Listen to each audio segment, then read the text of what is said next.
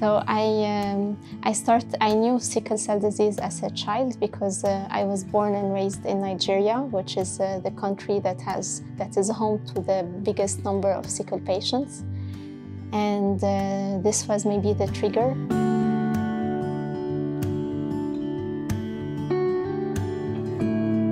I always knew I wanted to do research, and I always knew I wanted to work on sickle cell and find a solution because I had friends who had sickle cell and teachers at school who had sickle cell. And so when I started looking for research, I knew I wanted to work on hematology because the blood always fascinated me. But I knew that I wanted to work on these genetic disorders that are impacting the African population because I feel that I'm very connected to that place of the world because I lived there for 16 years. So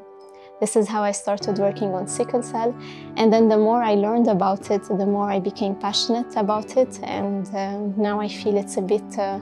my mission to myself to prove that I can do something to help the African people and in general the sickle patients, because we're in 2023 and we still don't have a cure yet, even though we had learned a lot about the disease in the past years and a lot of advances has been done, but we still unfortunately are unable to offer a cure to the patients. And so I hope that my work will contribute just a little bit toward developing a cure.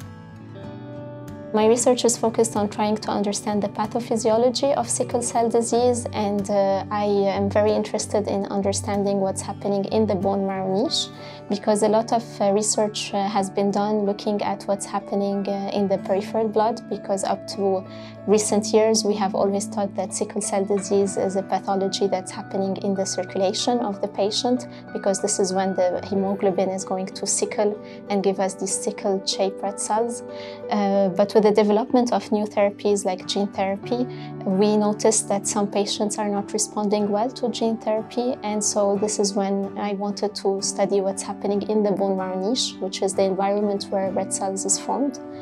And I showed that there is a defect in the process of this formation of these red cells, which is called erythropoiesis, and this is how all my other research opened, by looking more at the niche and what's happening in it during the process of erythropoiesis in sickle cell disease.